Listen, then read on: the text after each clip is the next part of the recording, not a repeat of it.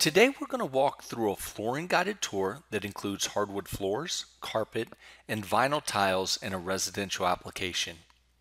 We've already uploaded the plans and added a few takeoffs to a group called flooring that are all using an area takeoff type.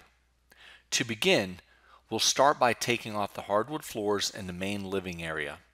First, click the takeoff name and then use a single left mouse click on the plan to begin an area measurement. Drag your mouse along the wall and use a left mouse click to turn and work your way around the plan, ensuring you cover the entire area.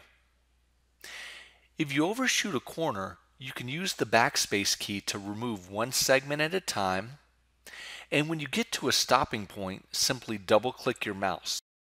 You'll notice you're still in takeoff mode and can continue measuring other areas with the same takeoff. Now to transition to a new takeoff using a different material type, just click the takeoff name and begin your new measurement. In this example, we're going to add nylon carpet to the bedroom areas and tile to all of the bathrooms.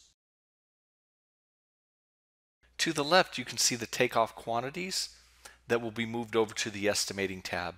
Once on the estimating screen, you can adjust all the numbers that are blue, and in this example, we'll increase to our purchase minimums for the various items and add in our labor costs per unit that we'll pay our subcontractors for the installation. You can now see your material and labor cost totals, and you can add profit margin and adjustments. But first, let's add a couple clarifications and notes that will be visible on our customer-facing quote.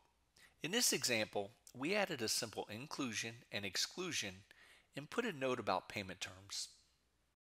Now let's adjust our labor and material profit margin and add our company overhead, lost time, waste, and sales tax.